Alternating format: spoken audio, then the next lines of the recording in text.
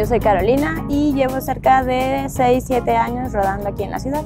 Para mí la bici es importante en mi vida porque pues con ella me puedo transportar a todos lados a cualquier hora, pero también ha sido muy importante porque me ha demostrado qué tan hábil y qué tan fuerte soy aquí en la ciudad. Hola, yo soy Marian, llevo más de 10 años rodando. La bici para mí, si tuviera que definirla en una palabra, sería libertad. No necesito de nadie más que de mi cuerpo y de mi bici. Mi nombre es Brenda y llevo casi 7 años utilizando mi bicicleta como medio de transporte. Para mí, la bicicleta significa liberación, adrenalina y autorrealización.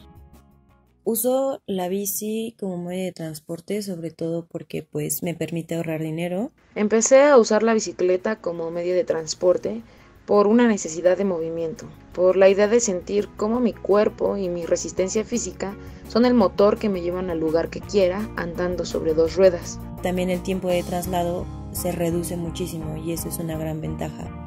También porque me divierte mucho y me ayuda a liberar y descansar mi mente.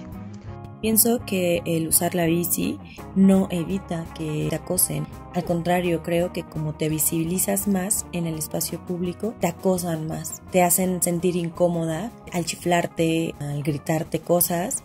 Aunque me siento mucho más segura, sé que transportarme en bicicleta no me exenta de la violencia de género que vivimos las mujeres. Continúo soportando agresiones verbales de conductores de autos, de choferes del transporte público, de peatones y me ha pasado incluso con otros ciclistas. Las calles de la Ciudad de México no están hechas para salir cómodamente en la bici, ya que en avenidas principales, en calles secundarias, el asfalto suele estar horrible y eso hace que trates de evitar baches, coladeras abiertas y te expongas como ciclista hacia los coches, transporte público o a transporte de carga. En los puntos donde hay ciclovías que son muy exclusivas y no están por toda la ciudad, no tienen el mantenimiento debido para evitarnos un accidente o están invadidas por peatones, por otros autos o transportistas o por locales de comida. También es cuestión de una cultura de empatía o de tolerancia con otros medios de transporte. Es planear mejor las cosas, pero también concientizar más. Las limitantes como mujer para usar la bicicleta serían las zonas por las que nos podemos mover estando sola. Lugares peligrosos en la ciudad generalmente son mucho más peligrosos para las mujeres, y aunque la bici te lleva por todos lados y podrías ayudarte con ella para salir del lugar a mayor velocidad, no estamos a salvo.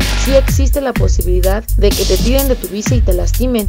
Las sociales, hoy en día mis papás me siguen diciendo no salgas tan tarde o que mejor ellos me dan el pasaje y me vaya en camión o en metro.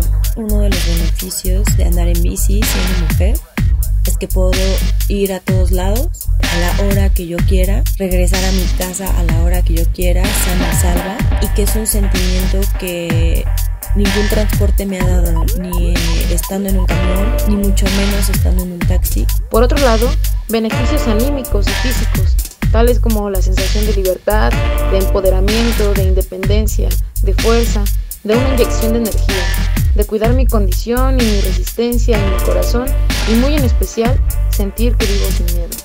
Otra cosa que me ha ayudado mucho es desarrollar algún deporte, en mi caso dentro del ámbito de la bicicleta. Yo practico bicipolo y practicas mucho tus reflejos, de la manera de usar tu cuerpo, ¿no? Para tener como un reconocimiento de todo tu entorno. Eso me ha ayudado mucho para andar en la calle.